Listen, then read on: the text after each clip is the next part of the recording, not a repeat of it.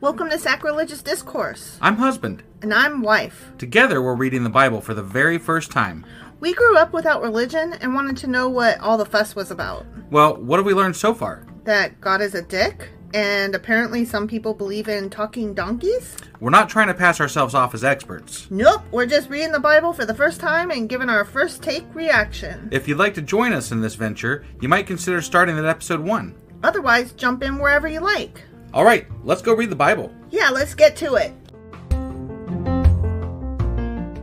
Husband! Wife! Do you know where we are and what's happening and what we're doing? Well, we are still in Isaiah, and I believe yesterday we went over Isaiah chapter 13. We sure as fuck did. And there was some, they were killing all the Babylonians. The Babylons. The Babylonians, yeah.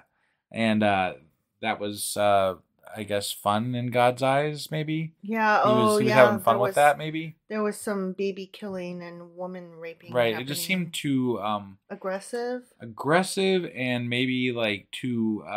gleefully murderous? Yes. Unnecessarily right. excited to go get them. It was a bit much. Mm-hmm. Over the top. Yeah. Right. Yeah. So that was Isaiah chapter 13. Yes. And today we're going to be going over... Isaiah chapter 14. Let's do this. Okie dokie.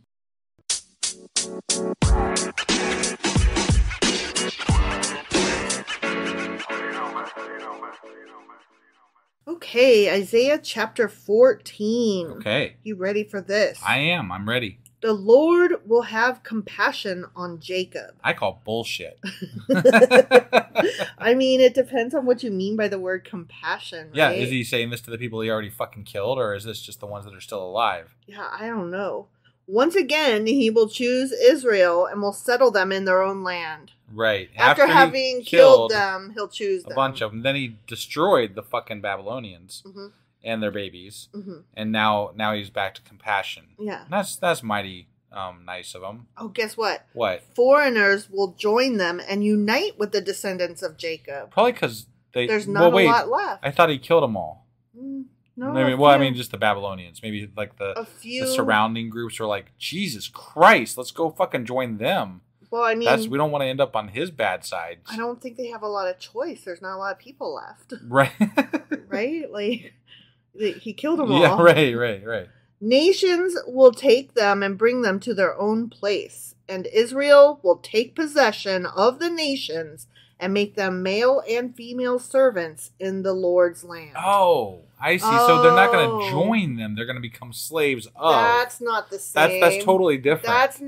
That doesn't equal the same. Yeah, the way they tried to phrase that initially was incorrect. Let's all go on a trip together is not the same thing as get over here, I have a rope around you and I'm dragging you behind me. What a bunch of bullshit. That is not the same. They made it sound like they were like happy and, joining them. Yeah. That is not slavery is not joining anything. No. That's being forced into. Against your will. Right. And even if it is your will, if you didn't get to walk on your own 2 fucking feet. But here's the bullshit of this, right? Somebody out there would be like, but it says they joined them. Right. Like they're going to, like, they would quote the fucking line from the Bible. Like, see, it says here they joined them. Yeah, they did. But they leave out the next fucking sentence. Which is that, but they were slaves and servants. Jesus Christ. They were kidnapped. They were taken. They were forced. This is what you can't, people tell me all the time, it doesn't say that. I'm like, it fucking does. It says it right there. Yeah. I'm sorry that you didn't read your own book. Right? Yeah, that's all that it boils down to. There is definitely fucking slavery in this book. Mm-hmm. All over the fucking place. Yeah, definitely. They will make captives of their captors and rule over their oppressors, because vengeance is always a good way to live. Yeah, right. Yeah. 2 wrongs always make a right. That's what I learned from the Bible. On the day the Lord gives you relief from your suffering and turmoil and from the harsh labor forced on you, you will take up this taunt against the king of Babylon. Oh, now we're going to taunt them. Mm-hmm. Okay. Here's the taunt. Okay, ready? Yeah, I'm ready. How the oppressor has come to an end. How his fury has ended. The Lord has broken the rod of the wicked. The scepter of the rulers which in anger struck down peoples with unceasing blows, and in fury subdued nations with relentless aggression. All the lands are at rest and at peace. They break into singing. Even the junipers and the cedars of Lebanon gloat over you and say, now that you have been laid low, no one comes to cut us down. Nya, nya, nya. Wow, this is I mean, childish? What the fuck? Yeah. This is, oh, how the turns have tabled. Look, when somebody punches you and then you get up and you punch them back, I'm not saying that there's not a little bit of gloating to be had. Right. But to stand there taunting and then, like, enslave them. Okay, but this is what gets me. This is God, right? God's doing this, and they're speaking in response to something God is telling them to say, or at least agreeing that they should say it, right? Right. So God is literally taunting his quote unquote enemies. Yeah. Or whatever. His enemies that he used to kill his own fucking people. Like, this whole scenario is so fucked. It's not even funny. Yeah. This takes the worst TV show and makes that a good TV show. The realm of the dead below is all astir to meet you at your coming. I like to meet you at your coming. It's the first instance of them threatening their enemies with hell. Yeah, you're gonna go to hell. It rouses the spirits of the departed to greet you. All those who were leaders in the world. Oh, an ad popped up. It makes them rise from their thrones. All those who were kings over the nations. They will all respond, and they will say to you, you also have become weak as we are. You have become like us. Na na na na na. Wow. Right? This is a long taunt. We're weak and you're weak. Ha ha ha ha. Right? Like, what? That's not. I think it's you're weak and just like we were weak. But it says we are weak and now you are too. Whatever. Boom. Yeah.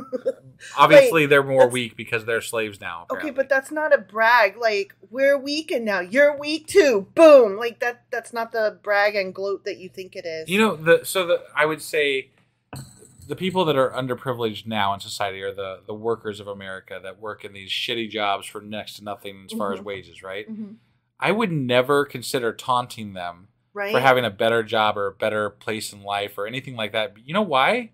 Because you're not an asshole? Well, because they still control what ends up in your food. Right? And so do these slaves. Yeah. You know, like for Israel, they're very much doing work for you. So maybe don't do that. Maybe not be shitty to the people that you think are quote unquote beneath you. You are going to laugh, I guess, or something, but little do you know what you're actually eating. And it's probably not what you wanted to eat. Moreover, like you laugh and then you laugh and then you laugh and then they all go on strike and nobody can buy cars at your plants. Right? Yeah. You laugh and then you laugh and then you laugh and the actors are on strike. Yeah. So there's no movies to be made. Right. Except for strikes back then looked more like war. Right. So right. I'm just saying, like, you know, be careful who you piss on. Right. And maybe don't piss on people. Yeah. Just don't. Right. Don't be an asshole. Right. How fucking hard is it to just not be an asshole? It's apparently pretty hard. I've gathered. The whole Bible is how to be an asshole. Well, general human history is how to be an asshole. So, I mean, that's not especially exclusive to the Bible. No, I know. It's just that's what we're reading right now. Right. No, I just wanted to point that so out that that's not specifically a Bible thing necessarily. I know. It's just very painful, but there is some happiness to be had in that we just had Ohio codify abortion rights into state law and to legalize weed. Yeah, take that, Republicans. Recreational weed. So, boom. Nah. Right? Like, you suck. You suck. No, you know what? I'd be happy to have a legitimate conversation with somebody about those issues, you know? That's the thing. I don't want to taunt people about it. I'd love to have actual dialogue with people about why they think this is wrong and why other people don't. Like I crave that kind of conversation. But you can't have a conversation with somebody who says, period, the end, abortions mean murder. Right. And that's where the conversation stops. Yeah. Like, no, that's, you can't. It's very rarely a conversation. No. Because there is no give. They can't hear you because they've already decided that they know all the science that there needs to know for that. Right. So, all your pomp has been brought down to the grave, but not your circumstance, just your pomp. Along with the noise of your harps, maggots are spread out beneath you and worms cover you. Meow, meow. Okay. How you have fallen from heaven, morning star, son of the dawn. Ooh. You have been cast down to the earth. You who once laid low the nations. Now they're making fun of Satan. Right? Jeez. Yeah, that's interesting. You might want to watch your P's and Q's there, sir. I mean, I don't know. This is they haven't referred to Satan a lot in the OT, so this is interesting. I'm not trying to make fun of Satan though. That sounds stupid. Right. Like, why invite that? Yeah. Ooh. You said in your heart, I will ascend to the heavens. I will raise my throne above the stars of God. I will sit enthroned on the Mount of Assembly, on the utmost heights of Mount Zaphon. Zaphon Beeblebrox? JK. That would be Zaphod, not Zaphon. Right. I will ascend above the tops of the clouds. I will make myself like the Most High. But you are brought down to the realm of the dead, to the depths of the pit. Meow, meow, meow. Those who see you stare at you. They ponder your fate. Is this the man who shook the earth and made kingdoms tremble? The man who made the world a wilderness, who overthrew its cities and would not let his captives go home? So wait a second. I have a question, because it sounds almost like they're saying that the Babylonian king is essentially Lucifer.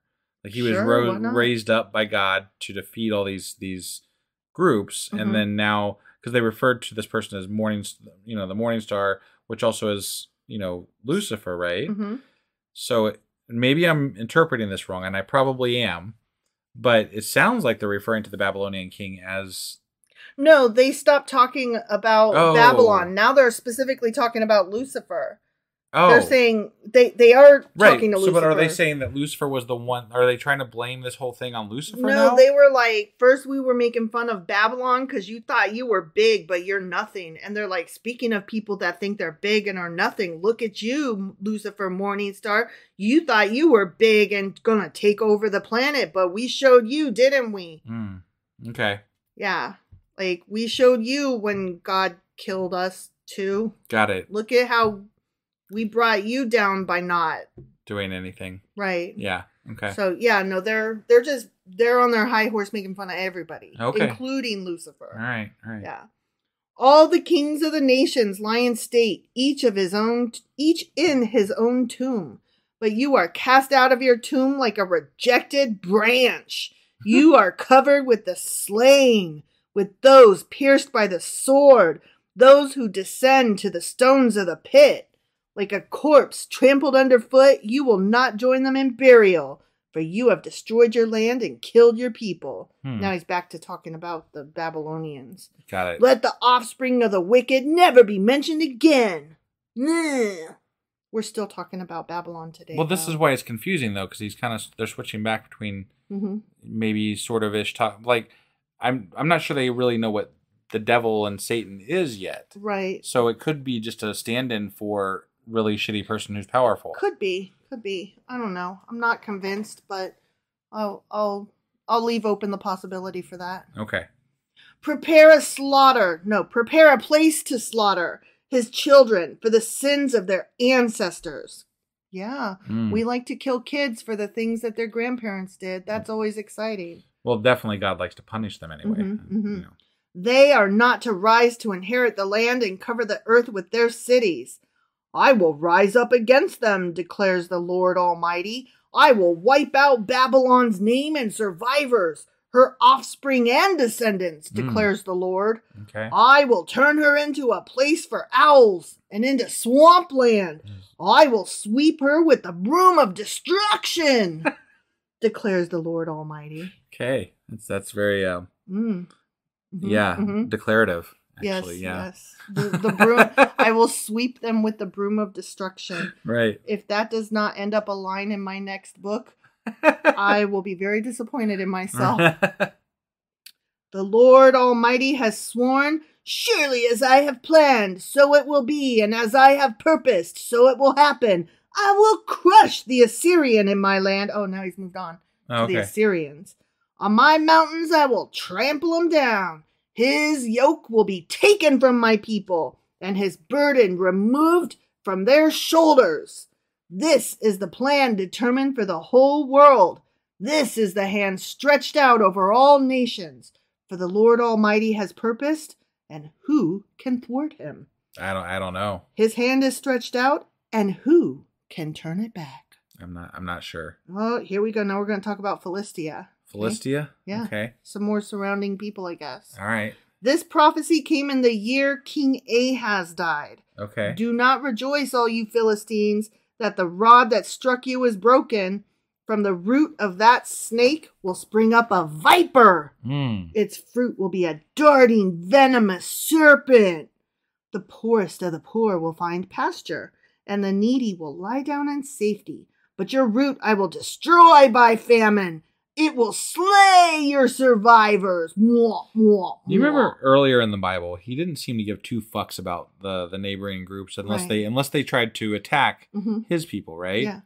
But now all of a sudden they've branched out. So like I'm assuming like populations have grown, right? And we're all of a sudden this is just history in general caring more about their neighbors, right? Yeah. So now all of a sudden, out of nowhere, we suddenly care about the neighbors and we want them all dead. Apparently, yes, we do. They're all to die, and or be slaves. Sure. Okay, I'm just clarifying because like we really didn't give a fuck about them unless they were sitting in the land occupying our land that we want. Yeah, right. Not our land. Not the our land we wanted. Their land, but the land we wanted to live on, and they were Israelites, in our way. Right. Yeah. Wail, you gate! Howl, you city! Melt away, all you Philistines! Oh, that sounds like something Shakespeare would say. I guess he read his Bible good. I guess. A cloud of smoke comes from the north, and there is not a straggler in its ranks. What answer shall be given to the envoys of that nation? The Lord has established Zion, and in her his afflicted people will find refuge.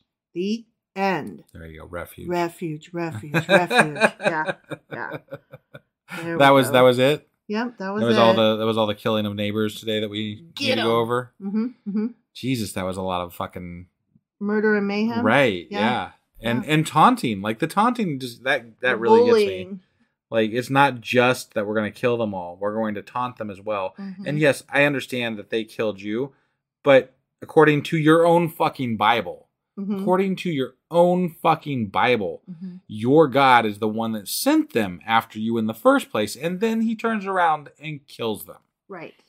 And then you taunt them. And make them slaves. Like, how fucked is that? That's just absolutely ridiculous. Very, very bad parenting, very bad kids. The whole family got to go. Right? This is not good behavior in any way whatsoever. No, not for it. I am not either. I think this is complete and utter bullshit. I'm not a fan of Isaiah. No, I get the impression that he's like the MAGA crowd, the Make Israel Great Again crowd. Mega nice. Yeah. And he has a lot of that same rhetoric and tone. You know, it feels like to me. I agree. Yeah. So, do you have anything else to go over before we close this out? Because we're doing our Q&As now on Saturdays again. Right. I think that was pretty much it. Is that right? That's all I got for today. All right. So that was Isaiah chapter 14. Sure as fuck was. And we will be back tomorrow with Isaiah chapter 15. We'll see you guys then. Yep. Bye.